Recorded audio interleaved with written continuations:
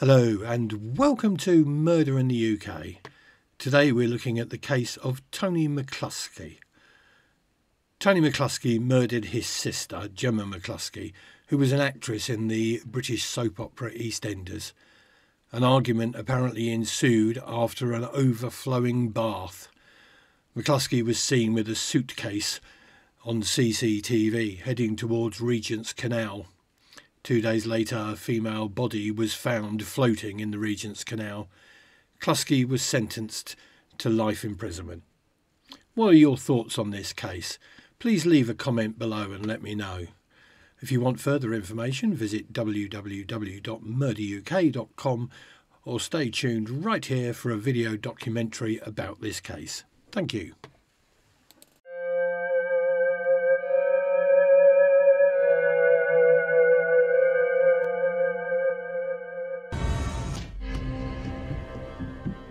The 3rd of March 2012. It's a typical Saturday evening for the officers on duty in London's East End. But when 3 people show up at the station to report a young woman missing, it becomes a night none of them will ever forget. The 2 men identified themselves as the missing woman's brothers, Tony and Danny, and the friend as Nicole. They're filling out the report, and as soon as they get to the name, the officers know this isn't going to be a typical case. The person that was missing was Gemma McCluskie.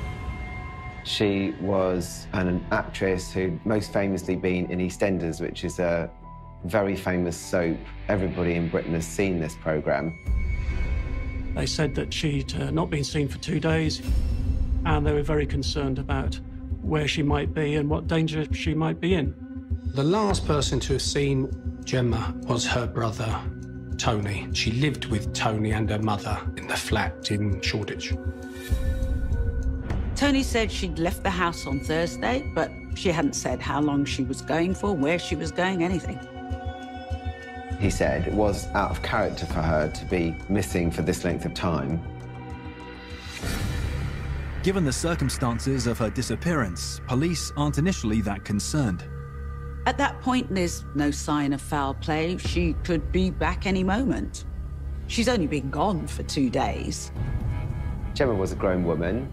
She, had her own mind. It's perfectly legitimate. She could have just gone off with a friend for a few days. It was considered and recorded as a low-risk investigation at that stage. But with each passing hour, that assessment begins to change.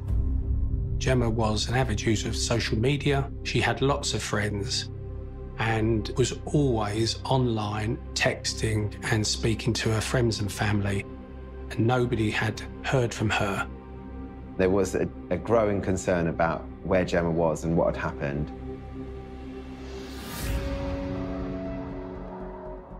Gemma McCluskie was born on the 5th of February 1983.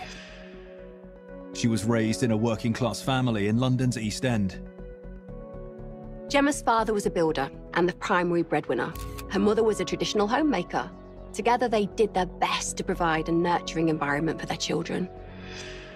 They lived in Pelter Street, which is in Shoreditch, near the Hackney Road. Historically, there's a lot of Eastenders with 2 or 3 generations living there, and Gemma's family were part of that. A lot of people from that area speak with a Cockney accent, and they're proud to. It's a very famous area. For many, many years, the area was known for crime and for poverty. But when Gemma was growing up, the area was improving. Shoreditch was on the up. It's now quite a bijou, arty type of area, lots of pubs, clubs and restaurants. Unfortunately, Gemma's parents split up, but it didn't seem to affect her in any adverse way. She was still a confident, bubbly young girl who loved to be the centre of attention. Gemma's big personality seemed perfect for the stage. That was the only big thing about her. As an adult, she was only 4 feet 11 inches tall. And everyone said she just seemed to have this light that shone from within. There was never any doubt that Gemma was destined to be a star. She was a great character, perfect for acting, and she trained as an actress from quite an early age. She had a place at drama school at 7. So, her career was looking pretty promising. At 17, she landed this plum job, an absolute dream for a girl of that age, to appear in EastEnders. She was in more than 30 episodes playing Kerry Skinner. She was linked to quite a few of the major characters and in a number of memorable storylines. However, just as her star seemed to be rising, Gemma's career suffered a major blow. 1 minute, she's on top of the world doing what she loves.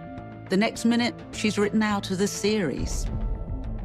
She still had huge hopes and ambitions to be a success on stage and screen. She did one or two little extra things, including one TV series which wasn't memorable in any way. And then, sadly, the jobs started drying up. So, in her 20s, Gemma decided to take a break from acting. She found herself a job in a local pub which suited her in terms of hours and that she could go to and from home quite easily. The truth was that she seemed really happy. She enjoyed being out of the spotlight for a while. Gemma had been so busy with her career during her teenage years that she kind of missed out on quite a few things, like having that special relationship with her mum. Gemma had a few friends and had dated a few guys, but unlike most young women, she wanted to live at home with her mother and her brother. Family meant a lot to her. Having her family close by meant even more when Gemma's mother, Pauline, suddenly became ill. 28-year-old Gemma became her caregiver. In late 2011, Gemma's mother was diagnosed with a brain tumour, and she had to go into hospital for the treatment. Her diagnosis came as a huge blow to Gemma and to the rest of the family. And to make matters worse, she contracted an infection, which meant that she had to remain hospitalised. Since then, Gemma had devoted her life to taking care of her mother, visiting her in the hospital daily. But now, 6 weeks after her mother was hospitalised, Gemma has mysteriously disappeared, and her loved ones have begun to fear the worst. Family members organised a search, and they took people who knew her to hang up missing persons posters all over London's East End. Gemma's former co-stars, Martine McCutcheon, Brooke Kinsella, and Natalie Cassidy all posted about her disappearance on social media to raise awareness and to appeal for information. Gemma's face is instantly recognisable to millions of people, so it's hard to believe she could just disappear without a trace. You don't want to jump to conclusions, but between losing her acting career and now her mother, it's not hard to imagine her reaching a breaking point, going off the grid, or maybe even taking her own life. London police are investigating the sudden disappearance of 29-year-old Gemma McCluskie, the popular former actress of EastEnders fame. Friends told police that on that morning she'd gone to the Royal London Hospital in Whitechapel, where a new wing was being opened because a friend of hers' child was in the school choir and was singing. She was photographed at the ceremony wearing a distinctive yellow top and blue leggings with a Louis Vuitton handbag, and she recorded the choir on a cell phone. As time went on, there was a growing concern about where Gemma was and what had happened. There was a campaign set up to try and find her. They had missing persons posters, and even some of her co-stars from EastEnders were sending out messages on social media. I can only imagine being a friend or a family member. I mean, your mind just wanders to some pretty dark places. Hours after filing the missing persons report, Gemma's family receives a possible tip. Friends were making inquiries locally, and they went into a kebab shop. And one of the people that was serving in there said that they thought they remembered Gemma coming in on the Thursday evening. The last person to see Gemma had been her brother Tony, so news of another sighting not only brought a lot of hope, it also helped narrow down the time to when she was last seen. One of the officers went into the kebab shop, spoke to the individual that had given that account. But unfortunately, when police check the shop's CCTV cameras for the night of the 1st of March, they come up empty. It became apparent that they were mistaken, that Gemma hadn't actually been there that night. The police were back at square one. They didn't know where they were going. Meanwhile, with all the posters and social media presence, the story begins to spread like wildfire. A national newspaper got involved as well, and there were appeals printed, "Have you seen this girl?" Despite Gemma's popularity and widespread awareness of her disappearance, days continued to pass without any further leads. The pressure was mounting in the press and from the family and her friends for some action. We go to the local shops in the area, the local council, authority, cameras, private CCTV addresses in and around the area of where Gemma lived to see if we can identify her coming or going. Unfortunately, there was no CCTV directly onto the address itself. But then, 5 days into the search, Gemma's older brother Tony is contacted by someone who claims to know exactly where Gemma is.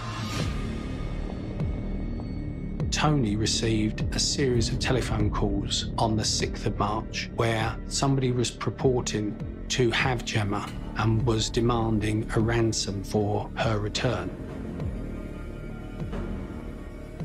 The first call, the demand was to bring £2 million to Benfleet International Station if he ever wanted to see her alive again. On the second call, the chap demanded the same amount of money plus $500 in Iraqi money. When Tony asked to speak to his sister, the supposed kidnapper said she'd been stripped of her clothes and was being held in a room.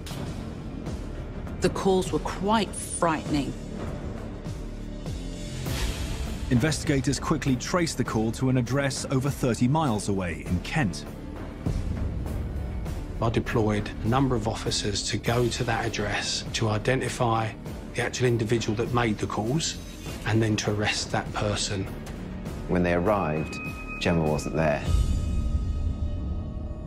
It turns out the whole thing was just a cruel hoax. It was a sad teenage man who had no connection with the case whatsoever, but had wasted a massive amount of police time, and it's taken the detectives completely off the scent. The chap tells us that he had been with a lot of his mates, drinking and smoking weed that day, that they'd found online this poster requesting any information about Gemma's disappearance, and they thought between them that it would be a bit of a laugh to torment the person that were requesting that information. And that's how that came about. He was prosecuted on that basis. He got charged with an offence under the Malicious Communications Act, for which he did eventually serve a prison sentence. Police immediately resumed the investigation, but unfortunately, 6 days after her disappearance, the search for Gemma McCluskie is about to come to a tragic end.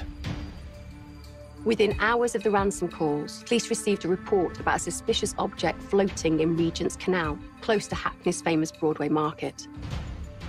Regents Canal is about 3 miles north of the City of London. It runs all the way through the East End of London and out effectively into the basin. A woman navigating a barge down the canal came across a suitcase. And when it was fished out, the spring just immediately opened and the most gruesome sight imaginable was inside. It was the headless torso of a woman, and there were distinguishing marks that suggested it was the partial remains of Gemma McCluskie. We were aware that Gemma had a butterfly tattoo on the small of her back, and that was what the torso had. The remains are brought to the medical examiner, who confirms the identification.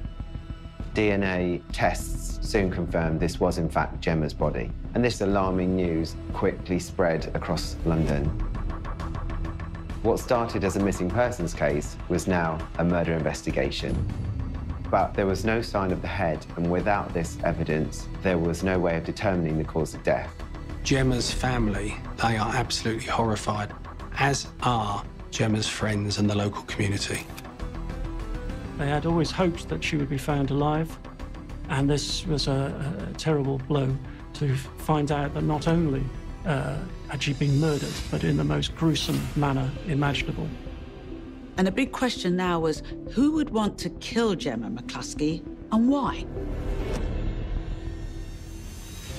Any murder of this nature is going to grab people's attention, but It wasn't just the family and loved ones that were affected by this, it was everyone that had seen on the TV. Gemma felt important to a lot of people. Everybody is aghast, and there's a lot of pressure on the police at that stage to identify who's responsible. Teams of divers are immediately dispatched to search the canal for the rest of her body. We're not only looking for Gemma's body parts, of course, but anything that she may have been wearing at the time or her mobile telephone. Over the course of the next few days, they found a series of limbs that had been disposed of in rubbish bags.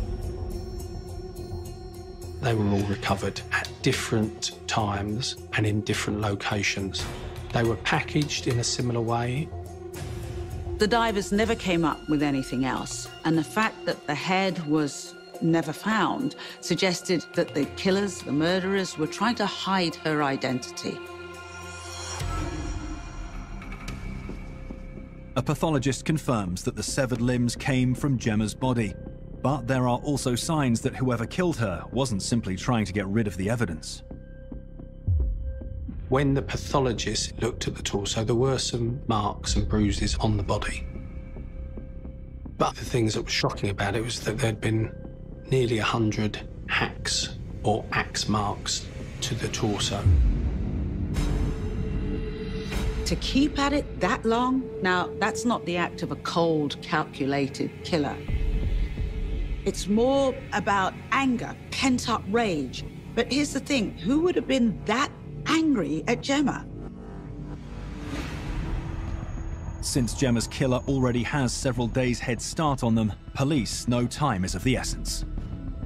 The first thing they had to do was to find out exactly where Gemma had been on the day that she disappeared, so they could trace a timeline of her movements.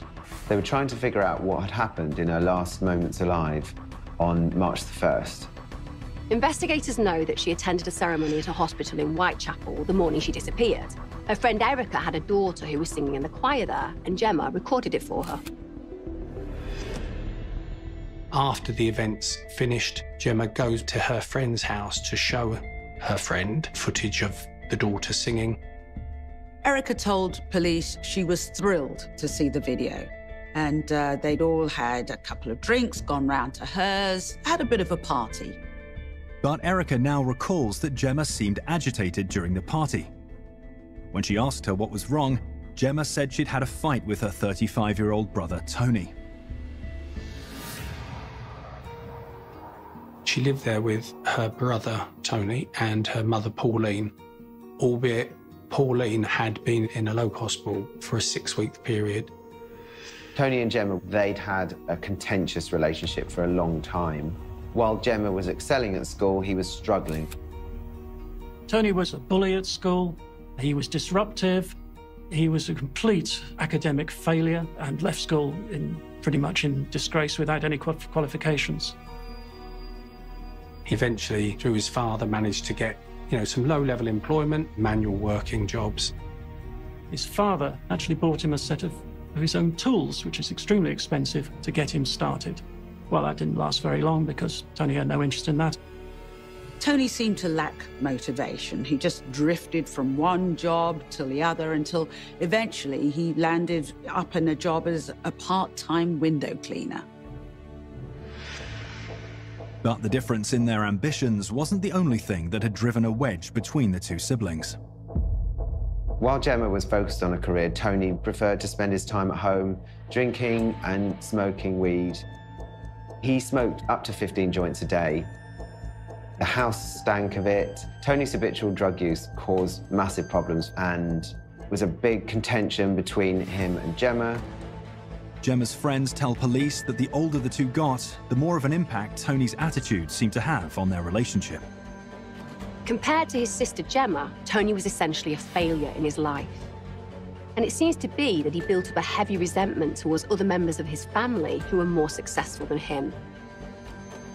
Tony had embittered feelings about Gemma's acting success. He felt like she was a bit full of it. After their mother was hospitalized, tensions between the two reached a boiling point. Their mum, Pauline, had acted as a buffer between the two of them, so when she left home to have treatment for her brain tumour, Tony and Gemma were just left to argue. Tony's life just seemed to be going downhill. He'd had trouble with his girlfriend, and his drug use was getting worse. Gemma had to handle everything, with him just sitting on the couch. So it's not hard to see how that would have thrown fuel on the fire. It was now open warfare between brother and sister, and only a matter of time before they fell out so spectacularly that one or the other was going to kick the other one out. But is a sibling rivalry, even one as heated as this seemed to be, enough to make Tony commit such an unspeakable crime?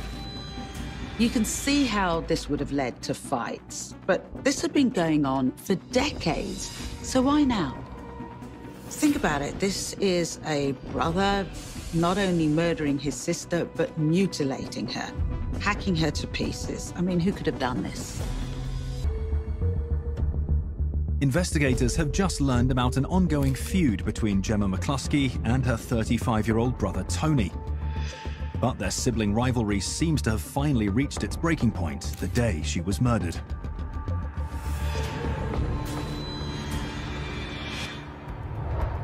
She and a few girlfriends were having this impromptu party, and she brought it up. She'd had a fallout with her brother Tony that morning because he'd left the taps on in the bathroom and it had flooded the house. She's been left at the house while Pauline, their mother, has gone into the hospital to have this treatment for the cancer. Gemma's in charge of the house. This was just symptomatic of the sort of behaviour she'd become used to and she was frustrated by. While those girls are discussing that, Gemma actually receives a telephone call from Tony, and there's an argument that goes on where Tony is shouting at Gemma. He's so loud, they all hear him through the phone. And this is the last straw for Gemma. She decides she has been putting up with him for far too long. She told him, "Pack your bags, get out. I'm going off now, and when I come back, I do not expect you to be here." Tony's response to that ultimatum was to ignore it. He was going nowhere, and she could take a jump as far as he was concerned. Gemma left Erica's around 1 p.m. and she headed home to confront Tony. Did Gemma's attempt to evict Tony from their home end in her death? Her friends believe it's possible. They told police that Gemma would appear from time to time in dark glasses. She would have bruises on her arms and complained that Tony was hitting her about. If Tony had been abusing her, it's not hard to see how this could have led to murder. But at this stage, they do not have a shred of evidence. Investigators obtain a search warrant for the McCluskie home, hoping to find some evidence linking Tony to the crime. In the kitchen, there was a knife block, and in the knife block, one of the knives had some blood on it.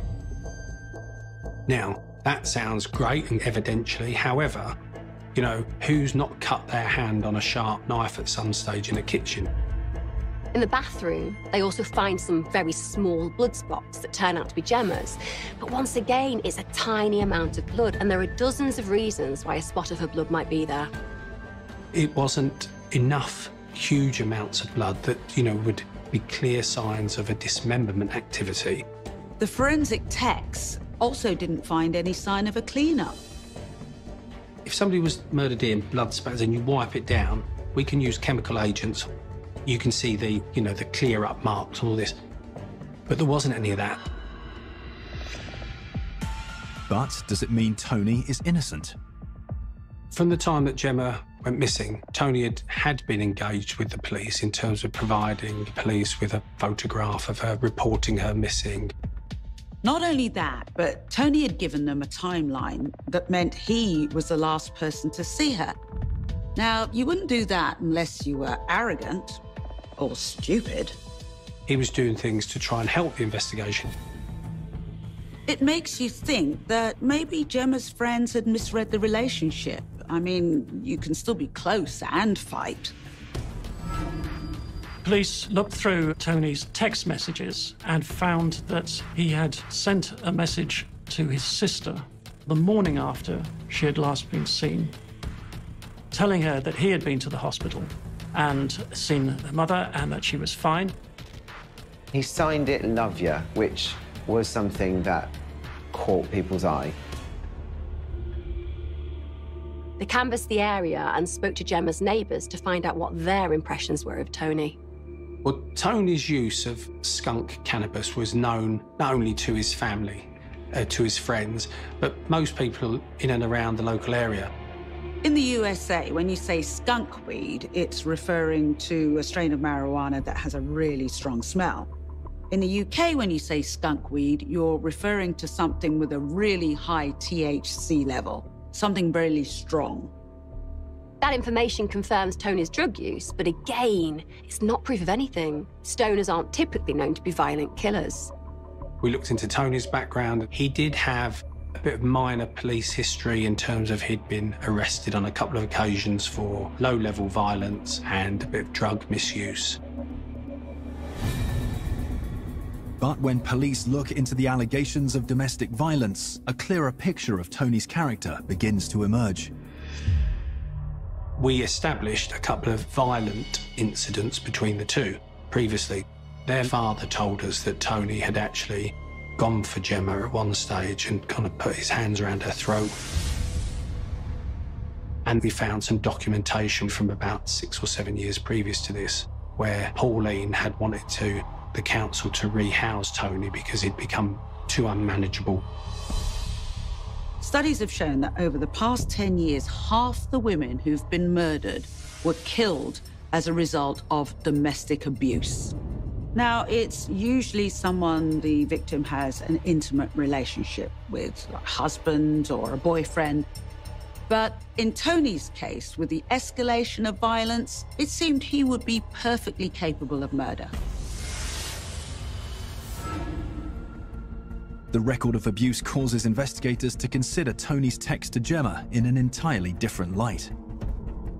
Many times, an abuser will show signs of remorse immediately after a violent outburst as a way of controlling the victim. Something like that could be going on here. Police obtained Tony's phone records, and they went through all his phone calls, his texts, his geographical data, just to find out where he'd been that day. Police also review the statements they've collected, and several inconsistencies jump out. Tony had told some of his friends that the last time he'd seen Gemma was on the morning of Gemma's disappearance. On another occasion, to a different friend, he'd told them that it was in the afternoon. It turned out that on the day he'd reported Gemma missing, several people had noticed that he had an injury on his hand. At the time, no one knew she'd been killed, so it didn't seem suspicious. But he'd given friends and family different explanations about how it happened. At one stage, he'd called it in a gate. On another occasion, we'd found out from somebody that he'd been involved in a fight. It's enough to make Tony their primary suspect. The fact that he had had a row with her that day, that he had seemed to be a bit shifty, it kind of gave us reasonable grounds to suspect he was involved. However, up till now, all of the evidence is highly circumstantial. So the question is, how are they going to prove it? With this being such a high-profile case, the last thing they want to do is to charge the wrong person with the murder. Police were in a very difficult position. It's very difficult to judge how to treat members of a grieving family, particularly when one is a prime suspect. They didn't have a smoking gun, so to speak, but with evidence of Tony's drug use and the escalating violence between Tony and Gemma, they had a lot of reason to fear the worst. He was purporting to be, a loving brother, and that wasn't the case. Police were convinced they had the right man, so they decided that they were going to rattle his cage and see what he had to say. But when Tony is informed that he's under arrest, he invokes his right to remain silent. As a witness, he was really helpful and cooperative and willing to provide explanations. But immediately, as a suspect, we get very little from Tony. He wants to play the grieving brother. However, when he gradually starts to recognise that his story isn't playing out the way he wishes it to, he becomes obstructive. He replied to every question with the words, "No comment." While Tony had the right to stay silent, it didn't look good for his innocence. If you are innocent, your natural reaction is to trip over yourself arguing as to why you are innocent. And people who fail to do that very quickly shine a light on their guilt. Tony's interrogation may have convinced police he's guilty, but they still need proof. From the time that Tony was arrested and was being interviewed, obviously other inquiries are going on as well. The reviewing of C's closed-circuit television, the looking at telephone records, the speaking to family and friends. One of the things they kept coming back to was that affectionate text from Tony to Gemma. It just seemed totally out of character. Tony had never used that phrase, "love you," in any of his previous texts to Gemma. Examination of history of his texts and the relationship between the brother and sister showed them clearly that he had never shown her any affection at all. In contrast, virtually every text had an aggressive tone. That seemed as if what he was doing was covering his tracks if the police ever thought he might be involved. However, their biggest lead comes from analysis of the phone calls Tony made the next day. On the evening of March 2nd, just after Gemma had disappeared, Tony had called a minicab service. The minicab driver remembered the telephone call and they remembered the person. When the driver went to pick him up, he had a large suitcase with him. It's extremely heavy, and Tony had given him an odd explanation. He had asked Tony what's in it, to which Tony replied, "A stereo system." Well, the cabbie had no idea what it was, but he was convinced that whatever it wasn't stereo equipment. The address Tony gave him turned out to be even stranger.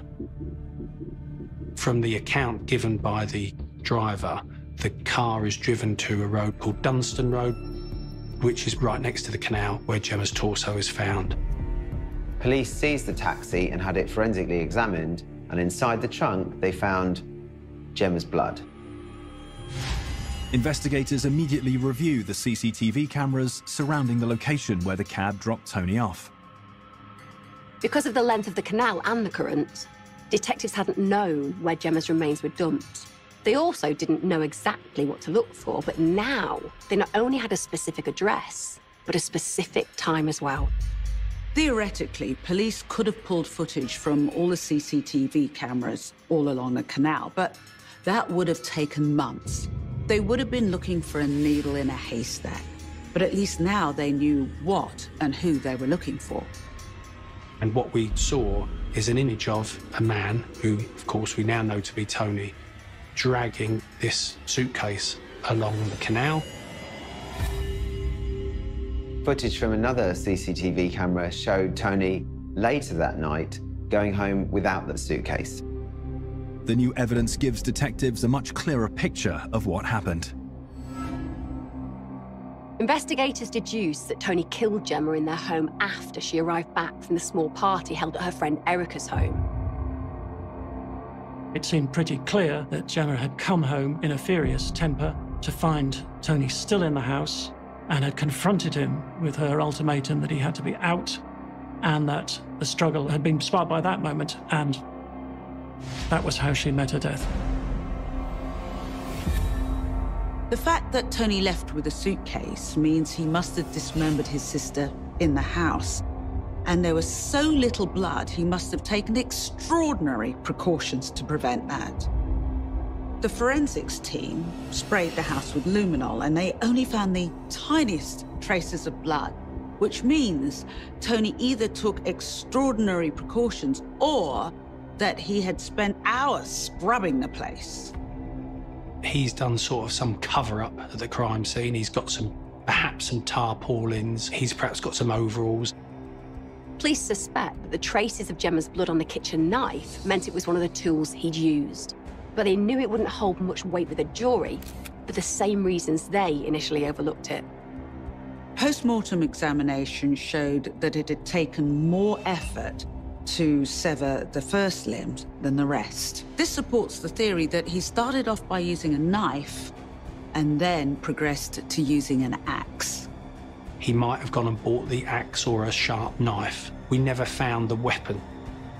We never found the clean-up tools, if that was the case, but that's most likely what's happened. On the 10th of March 2012, 10 days after Gemma's disappearance, Tony McCluskie is formally charged with her murder. Within 24 hours of Tony McCluskie being arrested, he was charged. The police had all the evidence they needed now. However, the one thing they still didn't have was a cause of death, which could be a problem when the case went to trial. On Monday, the 12th of March, Tony McCluskie appears before the Thames Magistrates Court. He stands accused of the brutal murder and dismemberment of his sister, former television star Gemma McCluskie. His motive seemed to be a combination of anger and resentment that built up over the course of their sibling rivalry and her attempt to kick him out of the house.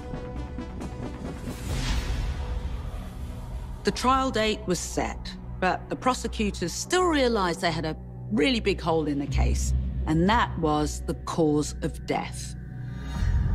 The dismemberment had made it impossible to determine. They realized that if they couldn't show that, that was leaving the door open to an acquittal.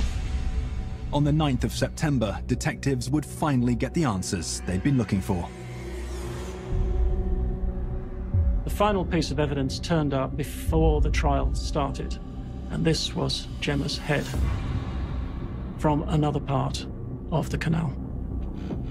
The circumstances of that were that local members of the community were clearing out the rubbish near side basin for a local event, and her head was discovered within a kind of a bin bag.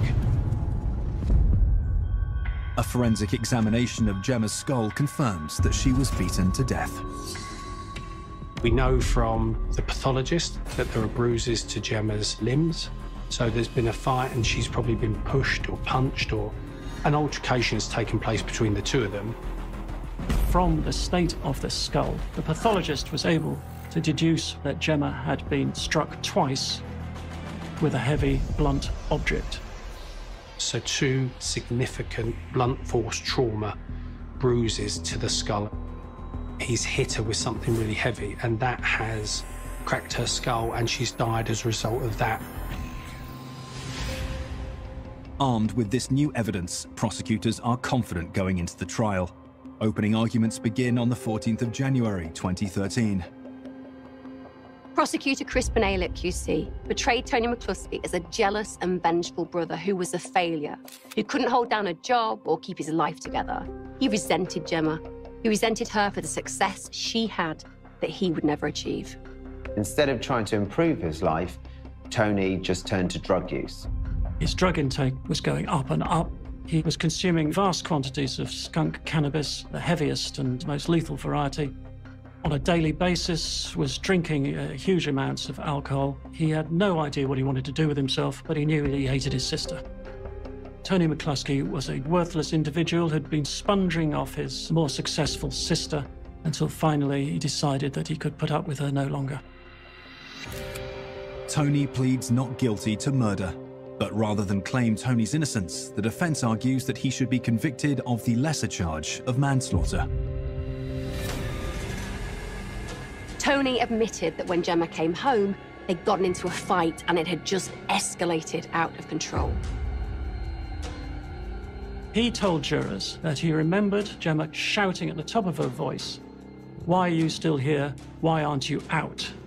He then said that his sister came at him with a knife, and that in self-defense, he grabbed her wrists and forced her to the ground. From that moment on, his memory blacks out. He says he snapped and has no memory of dismembering the body or covering up a murder. However, the prosecution argues that Tony's actions following Gemma's death prove he's lying.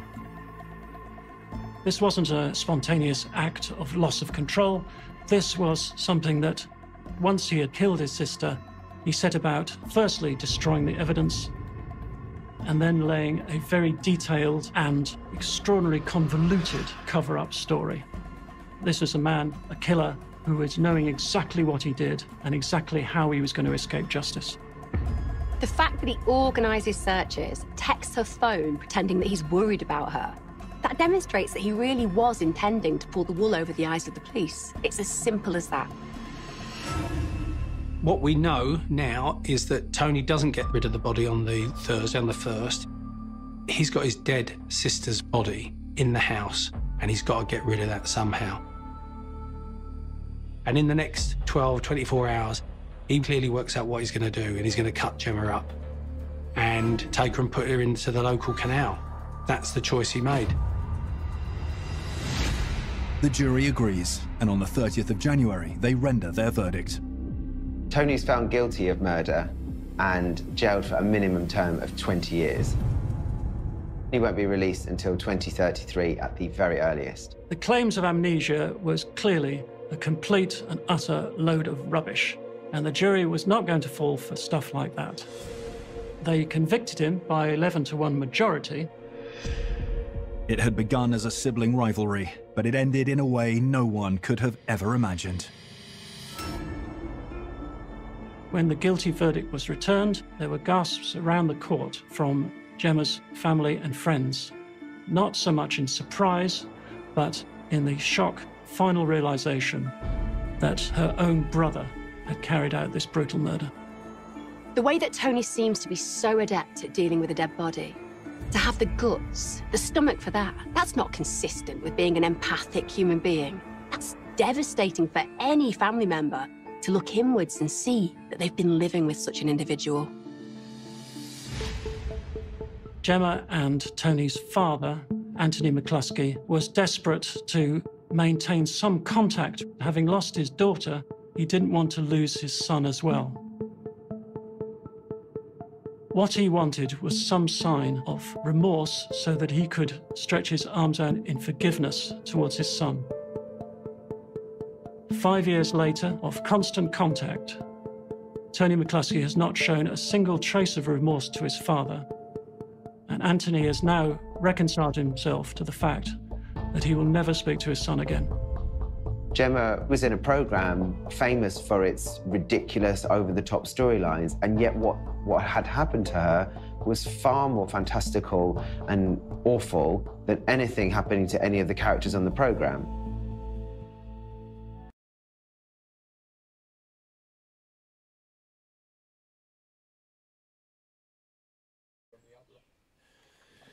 Thank you for watching.